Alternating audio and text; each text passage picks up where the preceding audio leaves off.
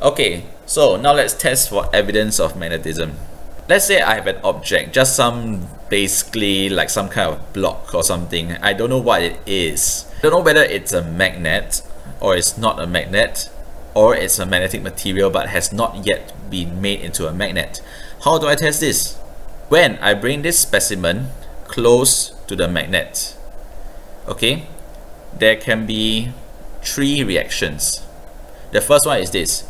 This one is called repulsion. Okay, for repulsion, it means that when I brought this bar over here, which I don't know what it is, close to this part of the magnet moves away, which means it is repulsed. So this is the most perfect situation, because this confirms that this bar over here must be a magnet, and this pole over here must be a north pole.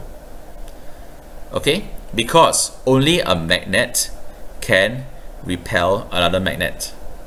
Only repulsion between a specimen and a magnet concludes a specimen is a magnet. Now, a lot of you may say, how about attraction? What if this side was a south side instead and I didn't know, and this one attracted itself to the south side? Okay, wouldn't attraction also be a proof? The answer is no. Attraction does not prove that this thing is a magnet. Let's look at the below picture. Okay, let's say when I brought this specimen close to this part and this bar magnet turns itself to attract to this side. Now, it can be one of two things. The first thing, okay, is that this one could very well be a magnet, and this pole was the north pole, and therefore this south part is attracted itself to the north pole.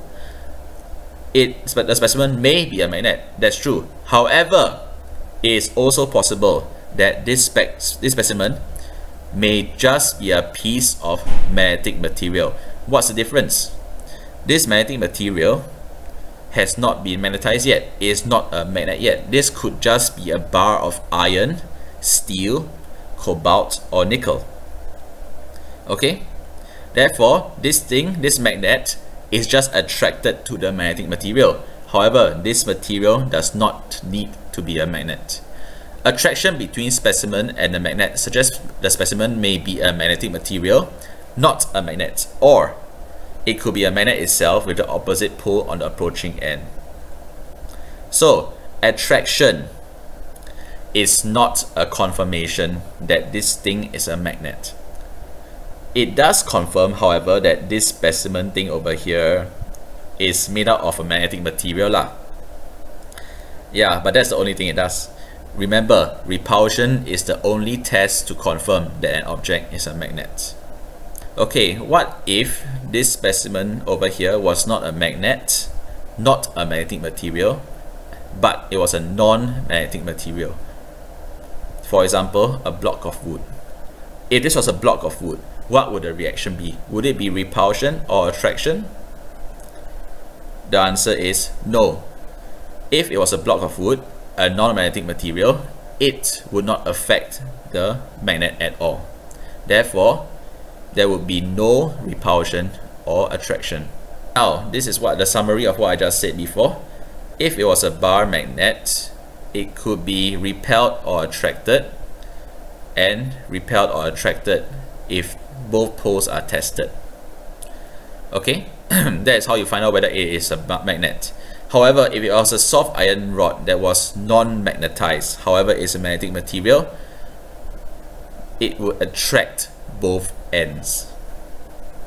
This would prove it was a iron rod or a magnetic material that has not been magnetized yet. Means it's attracted to both the north and the south pole.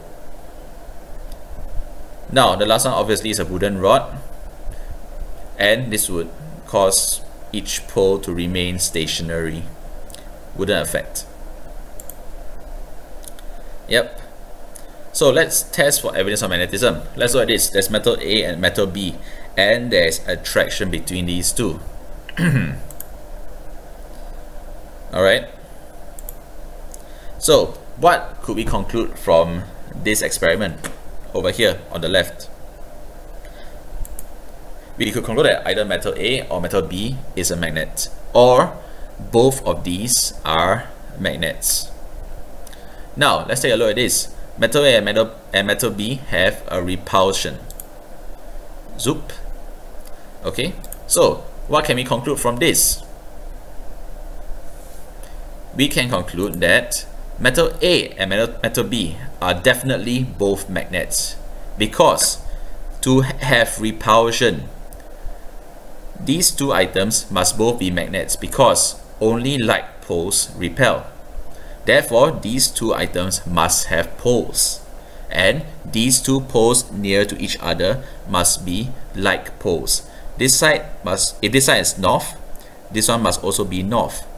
If this side was south, this side must also be south. Therefore, these two must both be magnets.